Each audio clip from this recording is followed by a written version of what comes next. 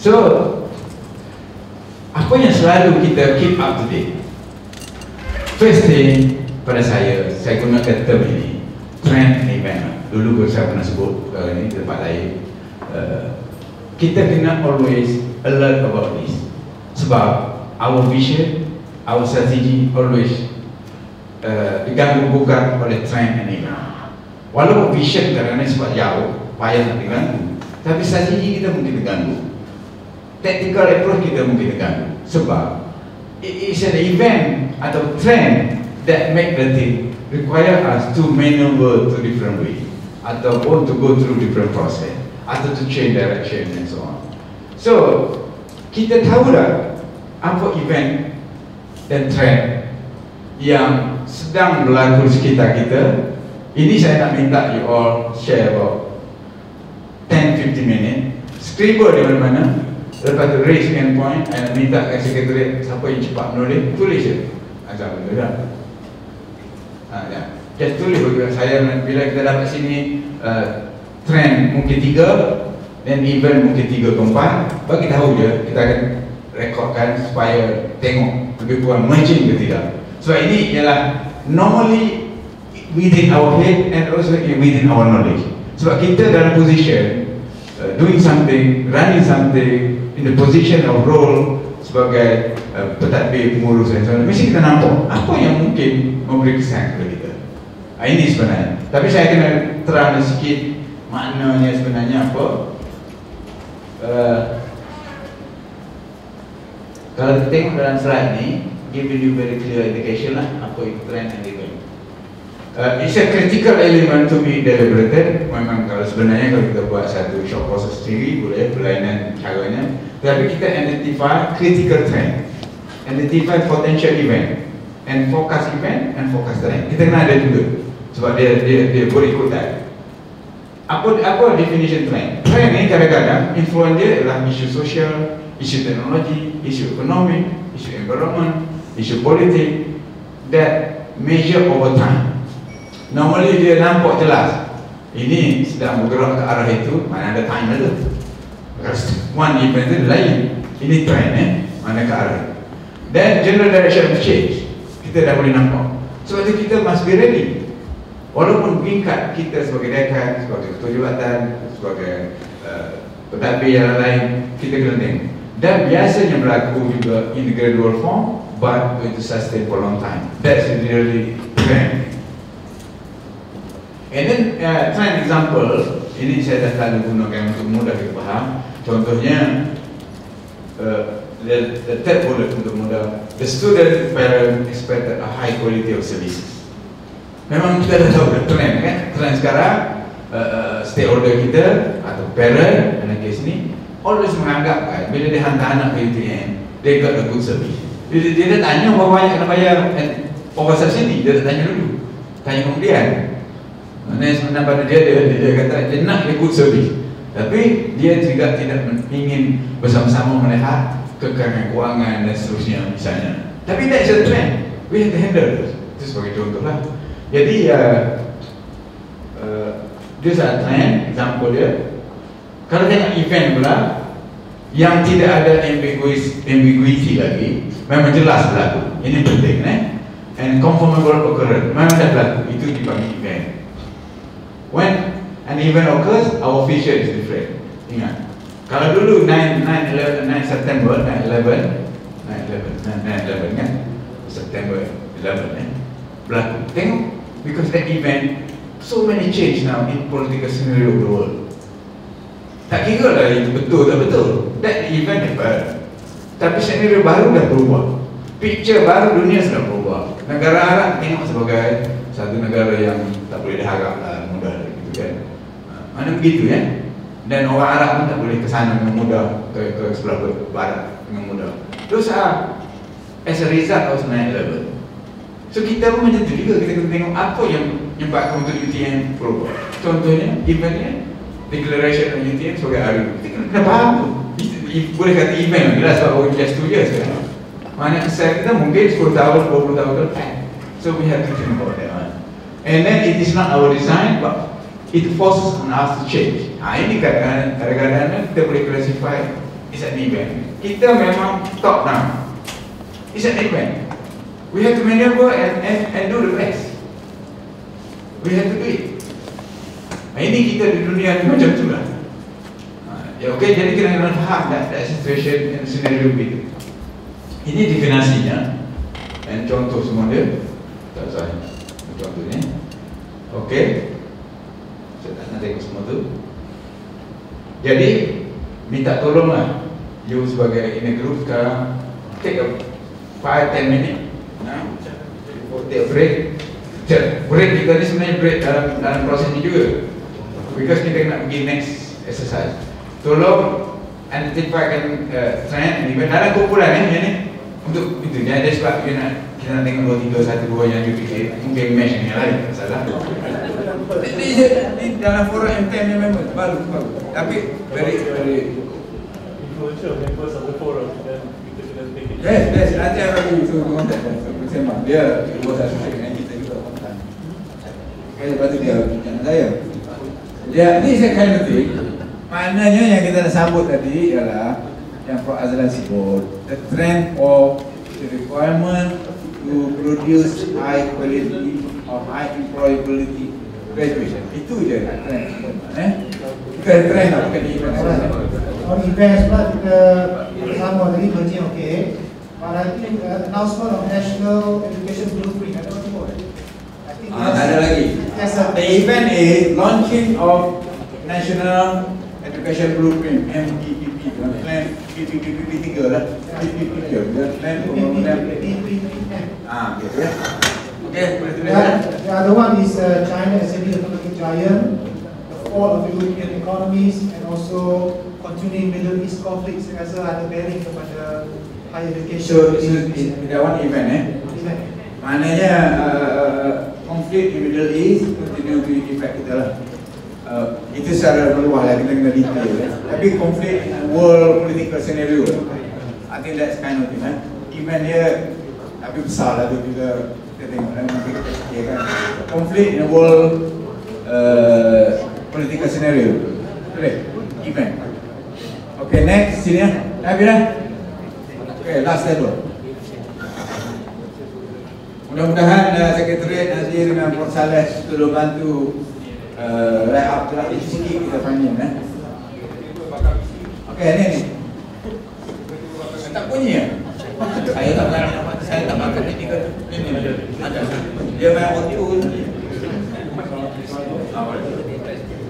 I think from the table discussion that we have conducted just now, Okay. come up with the 3 major trends, which I think some of them are basically related and Kalau kita tidak sebut sebagai single domain, cara ni mana? Of course, the massive online open course is definitely the trend. I have simply discussed.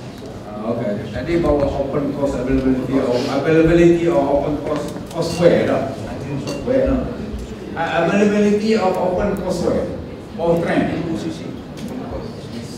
Massive online. Oh. Massive open online courseware. Betul ya? Saya pun dengan MCC tu, tapi courseware Courses. massive online courseware. Massive open online courses. Massive online courses. Okay, next. The next trend is actually on the reception of ready-made graduates. Macam mana? Industry reception of ready-made graduates. Oh, dia bawa trend lah. Yeah. Trend dia industry expected ready-made graduate. Bahasa yang bagus itu lah. Industry expected ready-made graduate. Kalau kita dengar daripada pada chairman of the FMM tu, student badan dia memang very open. Cakap, some student badan. Saya pernah berdepan dengan dia, how many student you take grade? None. Dia pandai cakap. Tapi tak apa, dia cakap je pakai kita punya kerja dia lebih kuat. Okay, next. The third one is actually lack of of government financial funding. Oh, the funding tadi dah ada. Itu dah menjadi sebagai event sebenarnya. Bila ada been declared to reduce budget, itu become declared. Then reduce bit and bit itu is a process. The event is government reduce budget for IBT. The date boleh cari lah kalau nak cari the first statement, tapi memang dah lama sebut. But the trend to happen and the event happen and continue budget reduction for IBT. Okay dah habis. Event dah ada. Semua dah cover kalau dah dengar tadi. Dah cover Oh. Trend sekarang we have to be good at handle competitive market, market graduate ke apa? High graduate dah. This is actually event, availability scenario and competitive market. Oh, event. Dia trend kalau macam tadi dari segi IPTA dengan IPTS. IPTS fokus kepada personalization of services pada student. Student tailor-made into what they wish to. Katakan kita ambil dua universiti kat Malaysia di Kobe. Kita kata kita kata it's worse. Tapi bila kita lihat employability dia highest. Okay, because they recruit the so-so student anak kaya dan sebagainya. Tapi somehow they manage because dia buat personalization. So apa kita nak sebut sebagai soal modal? Berarti kita orang. Jadi saya kata keyword dia adalah personalization of creating niche. Dia bawa trend, personalization of creative niche of our product. Okay, sekarang kita dah dapat almost all. Okay. Ada lagi sini, okay? Okay, more female in higher education. Cukup, itu trend. Sebenarnya okay, saya kena rumus quickly on this one. Bukan rumus kerana saya dapat pemahaman awal, tapi ya kena kita nak move on to next one. Tak ada siapa pembincang tentang the loss of commercial airline MH370. We have to take charge. We have to do something. We have to think about that as effect. In fact, kita dari segi teknologi, we are not capable to we ini bukan UTM saja as a nation. Our technology is not very much to be proud of. Ini meeting kita sebagai yang sudah belajar macam ini, sehingga kita tak sampai. So we have to take charge. I mean take charge mana yang tersebut punya ayat. We have to think about what to do now. Maknanya mungkin research focus kita kena emphasize on this kind of thing, on this kind, because that benar dah berlaku. Tetapi dia jawapannya begini kan. Walaupun akhirnya ada satu SMS kepada saya WhatsApp. Boleh tak kita kata dia naik ke atas, hilang dah. Lepas tu dia just to take our robot. Somebody reply, you better think back to inside the ball. Ini good thing, tak ada siapa sebut, ini saya tambah sebab ada yang tahu much growing further. Tidak siapa sebut on the Asian community by 250. Very much effect kita sebagai entity and sebagai nation. You must be carefully take it into mind. Declaration was made in 2008. They agree that to launch 2015 adalah integration of Asia. There are three areas to be concerned of. One political and security, another one is on the social, and another one economic. So those are three gates yang kita kena jayakan untuk jayakan Asian community by 2015. I'm going to talk this in Indonesia 26 bulan nanti Bismillah. Orang cakap tadi, saya diskusi ya. Maknanya di sini ialah Asian political security community, Asian economic community, Asian social cultural community. Those are 3 pillar yang akan carry untuk jadinya Asian Community 2015. More women workforce, agree. Itu pun dah ada. Result yang saya buat untuk 2013 tu dah ada. Jadi okey lah. Dia confirm ni benda-benda macam ni.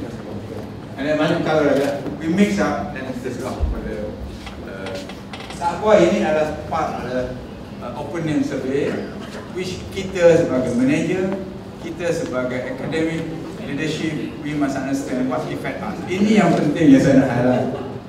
Isu mana yang effect direct, isu mana yang mana tidak, itu up to us to decide and to work on. Tapi kita kena aware perkara ini akan berlaku dan kesan pada kita. So now, the ground rule. Are we ready to take up academic leadership role? With that kind of thing, banyak benda-benda yang pun take us to take us to be in charge of that kind of thing lah, yang dah saya sebut tadi.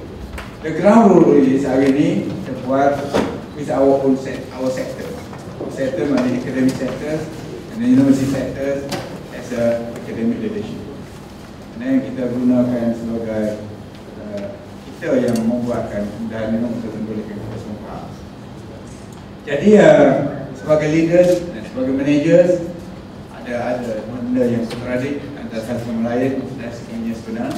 Ada leaders sebenarnya dia think more about relationship, sustainability, honesty, justice. Those are the quality of leaders.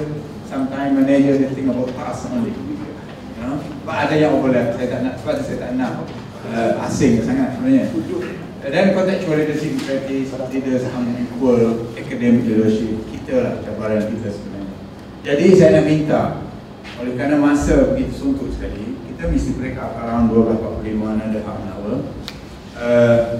You fill up orang yang kalau biru ni sebagai contoh, orang putih itu ketika orang isi je independently, apa kita tak tulis nama, kita tidak cantik siapa tulisan cantik atau tak cantik, dan tolong tuliskan ini what is your issue if you are taking up the academic leadership role now based on the briefing, the presentation, based on saya sharing today.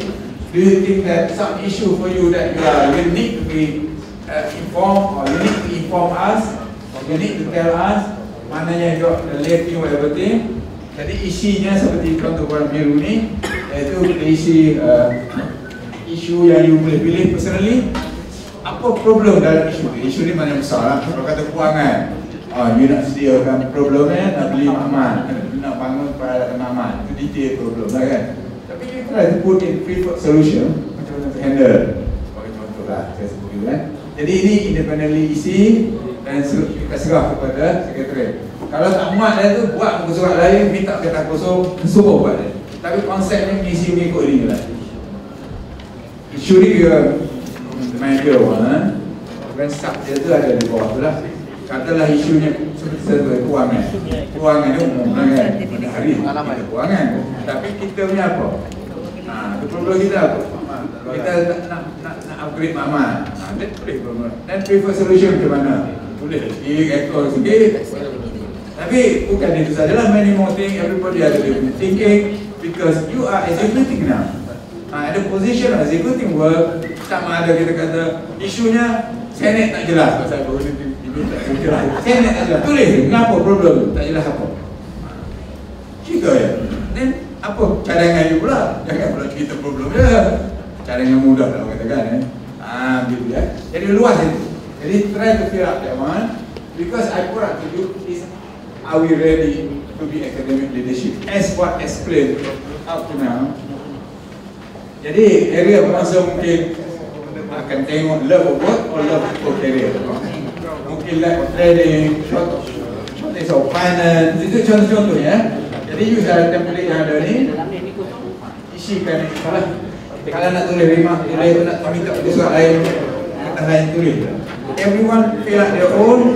Lepas tu kita nak collect itu, no names, jangan masuk name, jangan masuk daripada mana datang, buat sendiri dia. Begitu ya, tak payah bincang dengan siapa, isi dia. We expect to get as much info from you, because seperti saya sebut tadi, jadinya ialah universiti melalui UTM Link want to find out more what are the issues, what are the problems that we can help solve next few what do you call this, program and so on lah.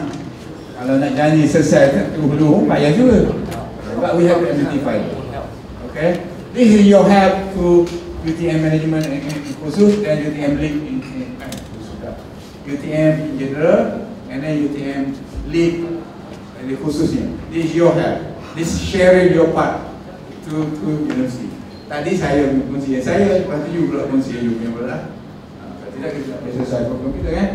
Okay, tolong isi tu. I give you about 10 minutes ni. Tak payah lama lah. Because I think whatever the strike first, this is more important to you lah. Jadi kalau kita tunggu besok tanya lagi. Itu konsep dia kan. Saya ingat the event yang saya foresee akan berlaku saya bulan. Ini untuk foresee video pre-judgment event ni.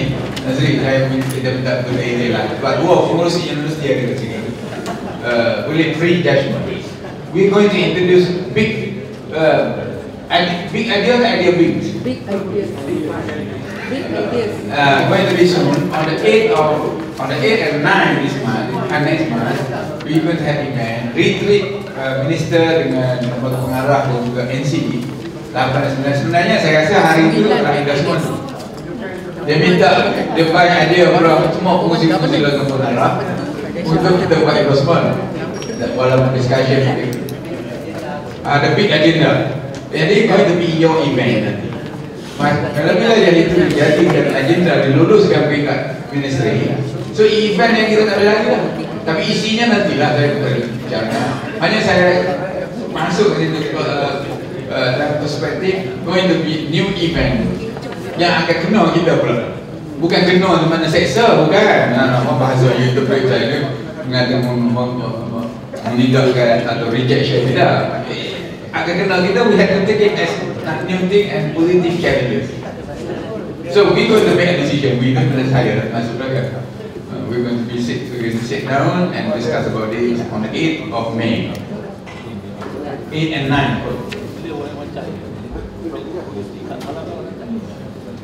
Jadi to this point, I may conclude on behalf of Sri. Jadi terima kasih banyak for the attention that you all bring. Walaupun masa memang diberi seperti ini, memang saya dah tahu dapat briefing inilah masa. Sebab you all memang sibuk, memang nak ke mana-mana, ada yang terpaksa keluar lebih awal tadi pun saya tahu. Walaupun macam mana, with this short time, I will say that we are collaborating more. Kita semua hari ini dalam collaborative. We express ourselves, we share ourselves on understanding related to academic leadership. Berasaskan asas-asas yang juga Tan Sri berkongsi dengan kita tadi. Jadi jangan kata kita tidak berkongsi, mana sama-sama berkongsi. You told us also about your thinking now, and then write again on your personal feeling about academic leadership, job and role. Itu tulis. Dan tadi pun saya tanya, do you understand that the one surrounding you about trend and event? Itu sebenarnya we are always in the alert, we are always in our figurative. Mana kita boleh take the challenge quickly bila benda itu datang dan tekanan ada kaitan dengan kita. Your perception and expectation will provide new values or insight for UTM management to further advancement in our existence. Maknanya yang tadi itu membolehkan kita cuba devise, think together what to move, how to move tactically and also strategically to move forward lah. Itu konsep sebenarnya. Walaupun jumpa sekejap hari ini, because UTM lead yang ditubuhkan ini untuk tujuan membawa kita ke harapan juga. Jadi kita bersama-sama membantu hari ini supaya jangan stay as it is now. Maknanya kalau tidak the status quo, tak ada kemana kita. Okay. And then you are in the next generation of leaders to execute and practice the best academic leadership in the 21st century. I share with you, then I put yourself in that kind of statement lah. I believe so, because one should be better than me, should be better than Sri, because kita ni orang recycle, dia tak boleh recycle banyak kali lah. Dia ada rusak lah kan, recycle banyak kali, habis dia kering lah. Jadi you all, the one who going to take charge, you have to go on beyond and impossible beyond what we have dan so far lah. Itu yang konsep yang saya kongsi dengan Nazri dan kita setuju supaya ini statement saya cakap. That's what our intention is. Dan itu saja yang kita nak bawakan. Tak ada apa lagi. Itulah konklusi rimah yang saya berdui. Itulah harapan kami berdua yang diberi tugas untuk tujuan hari ini. Mudah-mudahan kita dapat bergerak hadapan lagi. Dan kita always in the top or in the front in whatever area we do it, and we are the one creating the differences. Ini yang important, okay? Seperti yang saya sebutkan. Sekian. Wabillahi taufiq. Wassalamualaikum warahmatullahi wabarakatuh.